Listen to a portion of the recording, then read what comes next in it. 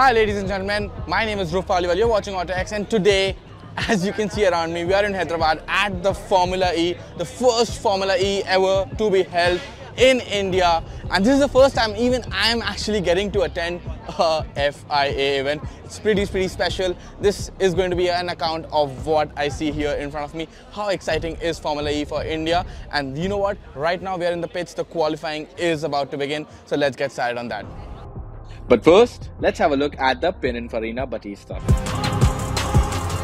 We are here on behalf of Mahindra, and I just walked in and saw something spectacular. Guess what this is? It's the Batista. For those of you who do not know, this is a really quick electric car. These are the numbers.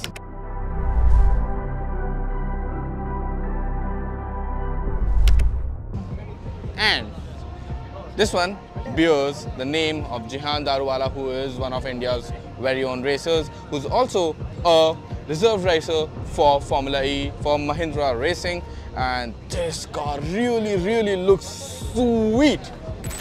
See all this exposed carbon fiber. I mean, the design of this car is just, for the first time I'm seeing this car in the flesh, and it looks mind-boggling. It looks seriously fast. It looks like it could give these Formula E cars a run for their money. For those of you wondering what really acts as the safety car when it comes to a Formula E race, well, I have the answer for you right here in front of me. This is the Porsche Taycan, and this is the official safety car of Formula E. And when the races are out live, you can actually see this car in action on track, and it is too seriously quick. Let us know what you think of the livery down in the comments below. Alright, so the action is on.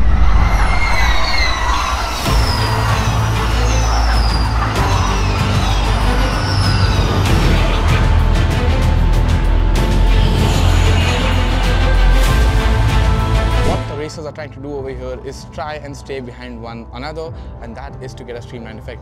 Even though they're not racing against each other right now, but they're racing against the clock to set the fastest lap time, the car behind them can follow with less resistance, and therefore getting more speed and getting a better time. And that is why you see that even in qualifying, these cars are following each other really closely.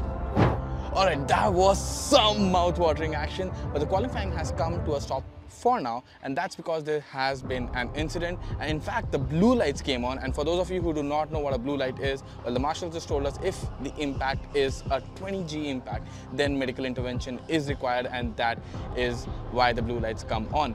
Apart from that, I want to talk to you about a little about the qualifying format, because the qualifying format for Formula E is different than what it is for Formula 1. And now in Formula E, you go out onto a track in batches of 11, and then the top 4 from each group are taken and put into a top 8 to pit against each other in a quarterfinal, semi-final, and then a final shootout. Well, this does not explain the entirety of the process that goes behind the entire qualifying format, but it is an eye into, and it is a pretty interesting format because it's not ultimately the best time that's going to be leading the grid, but it's obviously going to be a 1 versus 1 at the end of the day, and that really matters a lot in getting pole position.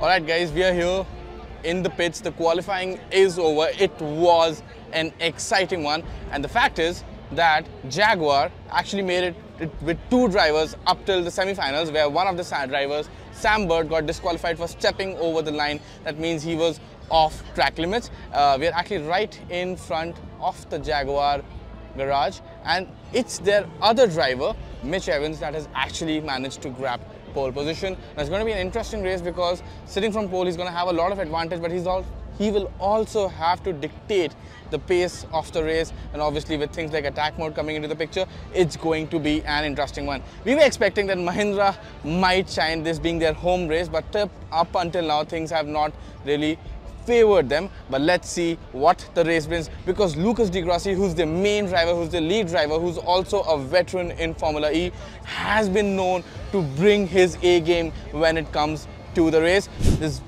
so much of excitement in the air. There's people here who've seen Formula E for the first time, including me, and this being able to be so close to the cars, I think that's the best part about all of this. Obviously, once the race is live, we won't have access to the pit lane anymore, but seeing these mechanics work on these cars in whatever amount of time they have, I think that's really the key to seeing the efficiency of these machines, the efficiency of these people to get these cars out on track racing. Alright, so one more interesting bit before the race gets underway is this. It's the drivers' grid walk, where the drivers are being ferried around in these small little tuk-tuks, if you would call them, three-wheelers. They'll be going around the track so that the people can see them, they can see the track obviously, and my favorite, the Porsche Taycan safety car. I think it looks gorgeous. Alright, it's close to being 3 in the evening, and that's when the race starts. So we only have about a few minutes, I think around 15 minutes before the race starts. The stands are starting to get full. The cars will soon be coming by for a pass by as they get on the warm-up lap before the start of the race. And in fact, we're not very far away from the start of the race.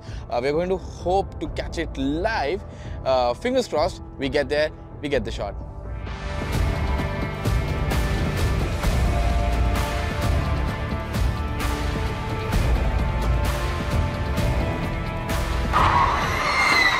Look at these cars go. I mean, I have never in my life before watched a spectacle this fast, this pure, and this fun. Alright, as you've just seen, the race has begun. This is turn 1 and 2. This is where we're going to be spending most of our time because it's not easy to move around the circuit, and the cars go really fast here because this is actually part of a long straight. And they've put in the chicane here, the chicane for namesake, just to slow the cars down, because otherwise they're reaching quite an high top speed before they reach the end of the straight. As you can see, the Porsche Taycan has come around and all the cars have lined up behind it in an equidistant manner.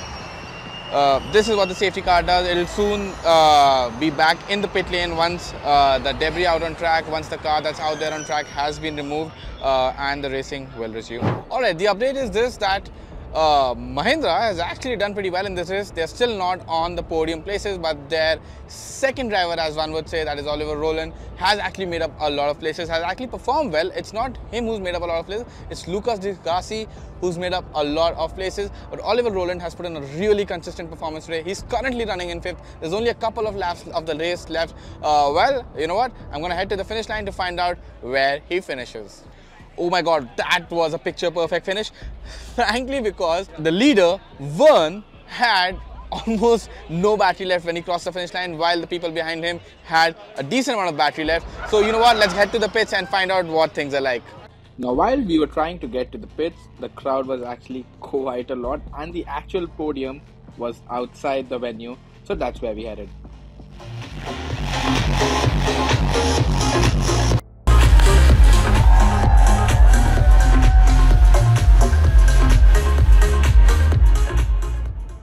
So we are here, the event's done and dusted, the winners have been announced, and it was honestly a madhouse. A lot of people turned up, a lot of celebrities turned up to watch the event, and the racing was fun, intense, and I think as a first time watching an FIA event, this was definitely a step up in the kind of quality and the kind of entertainment that there was to offer.